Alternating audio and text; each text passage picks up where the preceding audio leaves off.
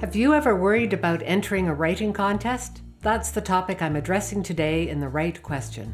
I'm Daphne Gray Grant, the publication coach.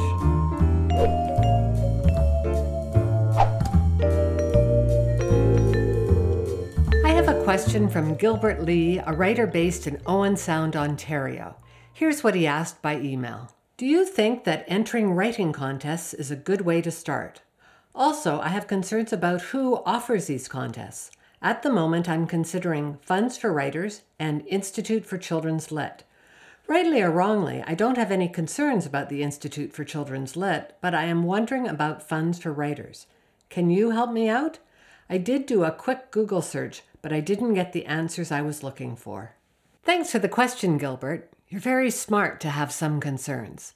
I strongly recommend you familiarize yourself with the website Writer Beware, link below. For more than 20 years, the mission of Writer Beware has been to track, expose, and raise awareness of questionable practices within the publishing industry. Although the site is sponsored by the Science Fiction and Fantasy Writers of America, they don't limit their work to those genres. Let me read you one section from their statement of purpose. We maintain an extensive database of questionable literary agents, publishers, independent editors, writers' services, contests, publicity service, and others. This database has been assembled thanks to the hundreds of writers and publishing professionals who have contacted us to share their experiences and to provide us with documentation. Our database is the most complete of its kind in the world. Interestingly enough, they publish a guest post by Hope Clark under the headline, The Red Flags of Writing Contests. And it turns out that Hope is the manager-owner of the Funds for Writers newsletter.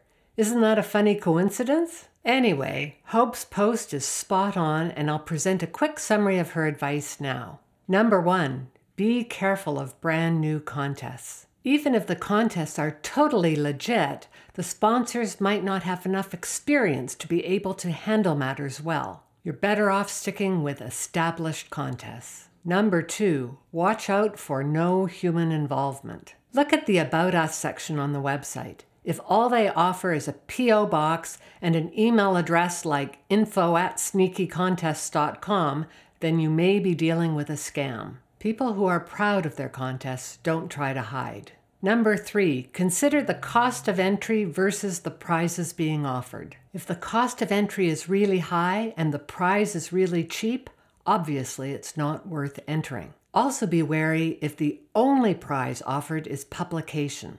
Legitimate contests should offer both, publication and a cash deal. Number 4, examine previous winners. Are any of these people really famous writers now?